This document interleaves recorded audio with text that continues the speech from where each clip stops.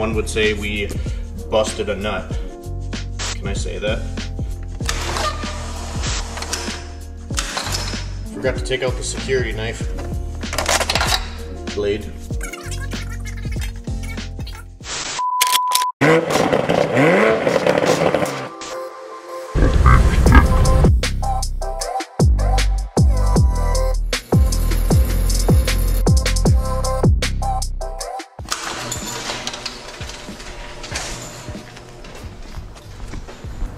Stay. 2008 Honda Pilot. Even today, let's pull her in and see what we got going on. Oh, wrong hand.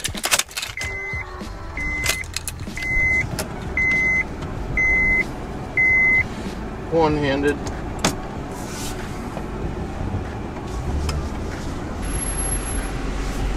Get some squeaky brakes. Squeak, squeak, squeak. Off. That key like wants to come apart. See? Oh, sorry.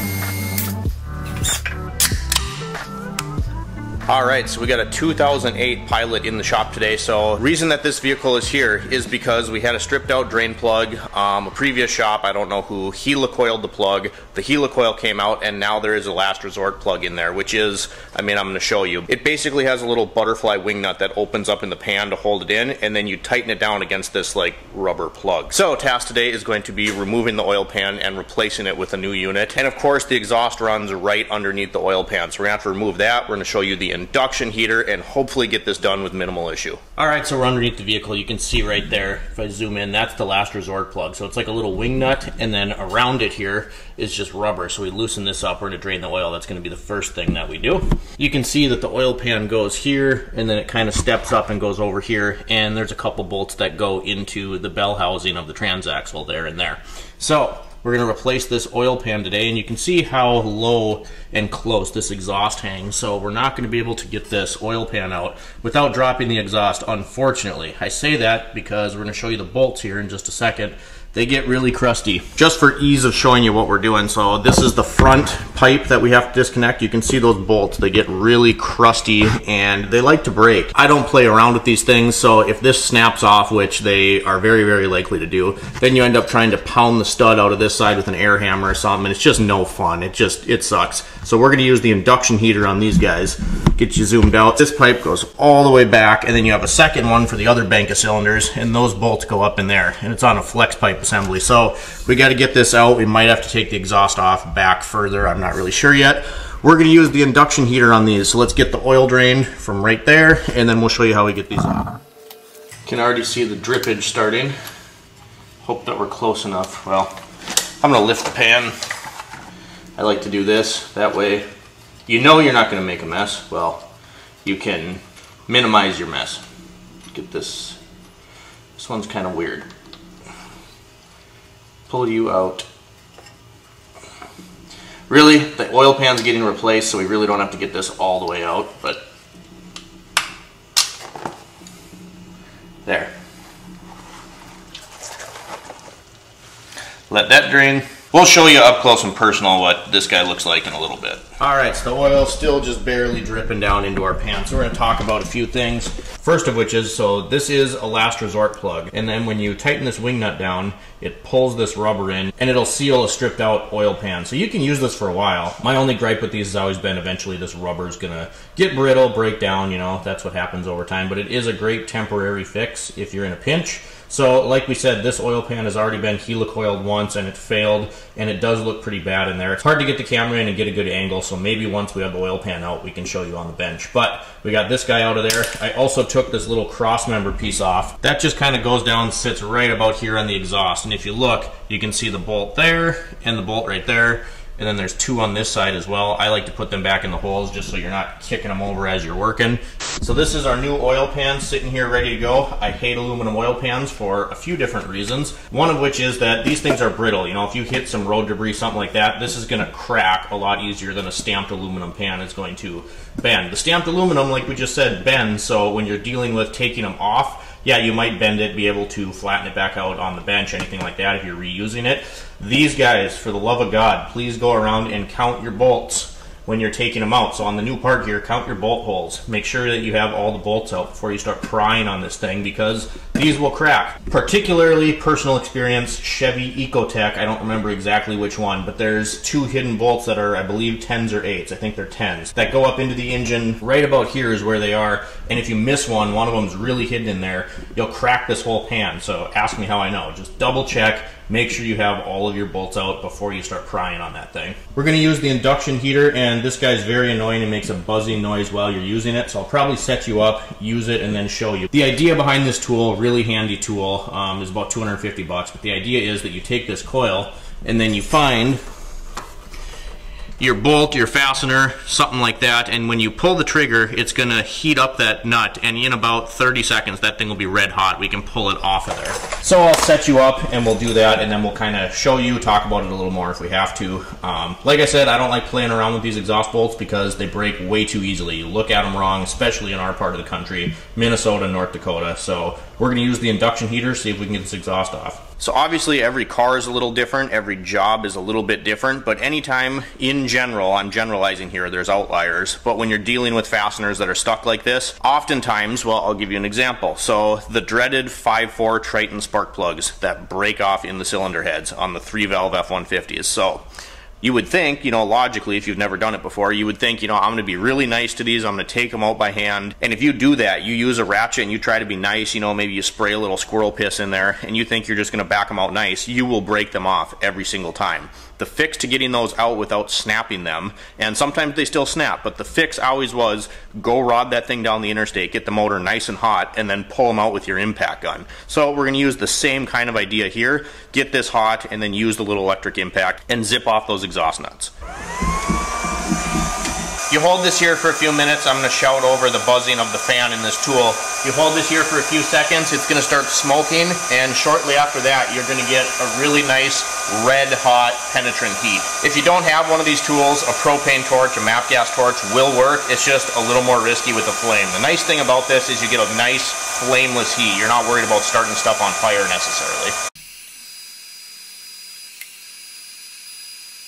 Alright, so of course the induction heater decides not to heat. I tried this bolt for about 7 minutes and then I gave it a break. I tried again, I messed around with some different coils, didn't work. So now we're going to use MAP gas until I can figure out that piece of crap, which will be later. We'll have to tear it down. But be careful with this, obviously. Full flame.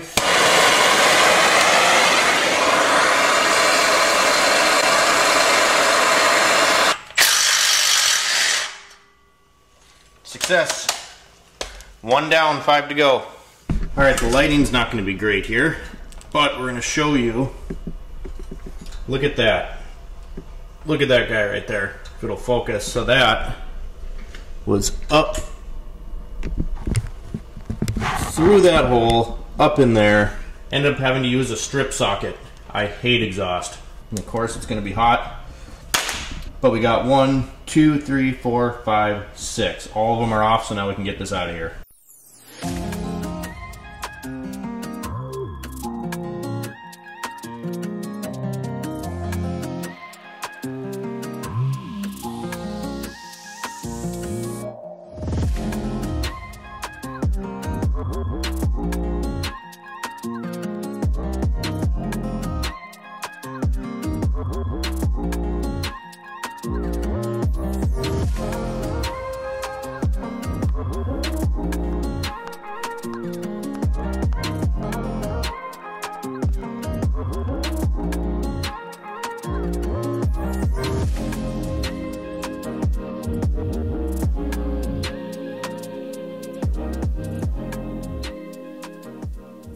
All right, so we got our old oil pan. You can see that. This is that last resort plug. Again, it's just kind of a rubber sandwich that gets created inside the oil pan. Now, it's going to be really hard to see how bad this is stripped out, but again, this was helicoiled once and it just kept failing. Aluminum pan. On these Hondas, the drain plug's usually a 17, and it is kind of a common problem with these. I mean, it's aluminum, so you tighten it down too much one time and all of a sudden you're going righty-loosey. So, got to be really careful with that.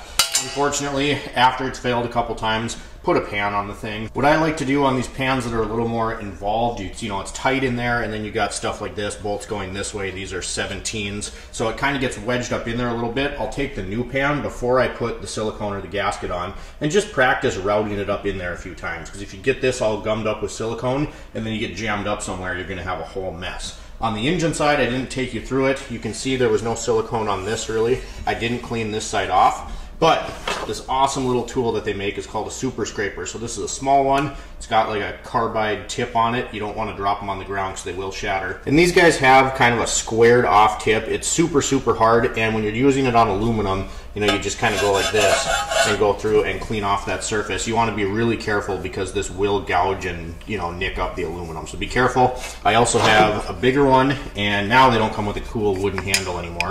You can see right there it says super scraper. Love these tools, you just have to be careful with them. So cleaned up the engine side, and then we rinsed it off with some brake clean, wiped it all down so it's ready to go. We're gonna test fit the new pan in there, and then we'll get our silicone on there and put it in the car.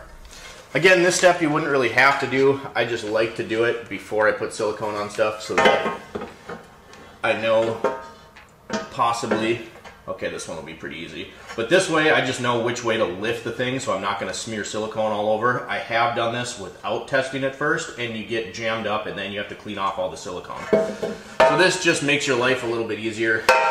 You can see it is a little tight in here with our oil pickup. Sometimes you got to shove the dipstick up out of the way, but we should be all right. All right, it's time to seal up this oil pan. I'm going to be using the Right Stuff Black RTV, this is really, really good stuff. I'm convinced you could put this on and then pull all your bolts out and it would maintain a proper seal.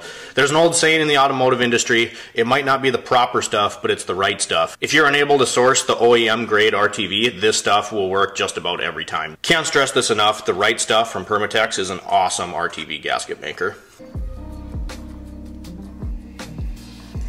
I should work at a bakery icing cakes.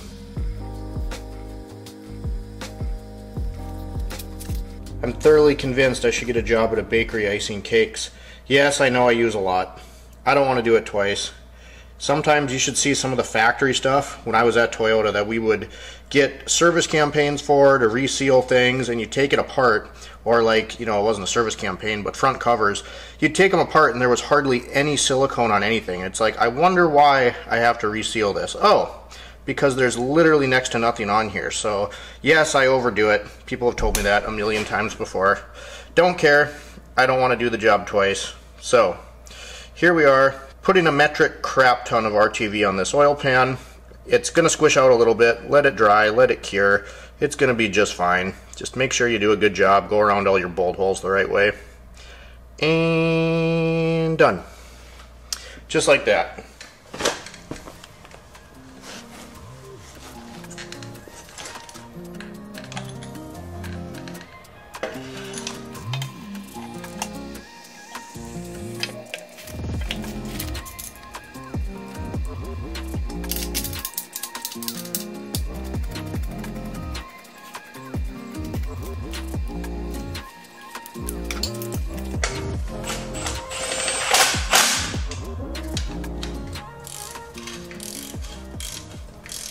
Alright, so we got the pan in. At this point, what I like to do is go around, and you can see up there we just have a bead of silicone just barely squishing out of that seam there. That's how you know you got a good seal. And again, you guys, this is YouTube, so some people are going to say, oh, you put way too much silicone on there. You know, this is how I've been doing it for years, never had a problem. And like I said, we had lots of issues at the dealership where we'd be redoing things that came from the factory with not enough silicone on them. So do I go a little crazy with silicone? Yeah, maybe. But I'm just telling you how I do things. More than one way to skin a cat. I go around and check and make sure that I got a good consistent bead everywhere. Next, we're going to go around with this guy. This is a Mac Tools 1/4 inch swivel, and we're just going to double check. We're going to go around the oil pan twice and make sure everything's nice and tight. So you can see, again, look, This is aluminum, 10mm bolts going into an aluminum pan. You don't need to go crazy tight with it. This is where this guy shines, because up in this corner here where the subframe is, it gets tight, so you get a little 1/4-inch swivel guy like this. Makes your life a lot easier. Again, use a tiny ratchet and use your discretion, because you're driving 10mm bolts into aluminum thread, so you don't gotta go crazy, and you're gonna have a bad day if you snap one off. So go through a few times, make sure that everything is nice and tight. Then the last thing we gotta do is put our new exhaust gaskets on here and here, bolt this thing up, fill it with oil, and we'll be good to go. Last thing we gotta do is find one of these. So we're gonna go through our nut bin for the exhaust, because we stripped one of them. We had a stripped nut. One would say we busted a nut. Can I say that? Anyway, let's find that, get this exhaust back together. So, big fail on my part. I didn't have the microphone on when I was filming the outro. We did also try a new detailing product on the headlights to restore the headlights. Now, the product that we used is not going to be a permanent fix, much like when we sand them down, put a 2K clear coat on. It's not that kind of a fix, but what I've been doing is trying this on customers' vehicles for free, and normally they're really stoked about it. I would assume that this product is probably going to last a year and a half before it would need to be reapplied. But the cost would be a lot lower, because the product is more of a clean it, wipe it on, much like a ceramic coating is. So we'll see how this goes. I have a few customers out with that on there right now, and they're going to report back to me and tell me how many washes it's good for, if the car sits outside, stuff like that. So we're just kind of data collecting essentially. But the oil pan is on the Honda Pilot. That car is fixed and back to the customer. So if you guys enjoy coming along on these repair videos, drop me a like up on this video and subscribe if you have not already. I really appreciate all the support, you guys. Also, as one more public service announcement, many subscribers on the channel have reached out and told me that they've been unsubscribed to the channel, some of them multiple times in the same week. So double check to make sure you got your notifications on and that you're still actually subscribed to the channel. Thanks for watching, you guys. We'll see you next time.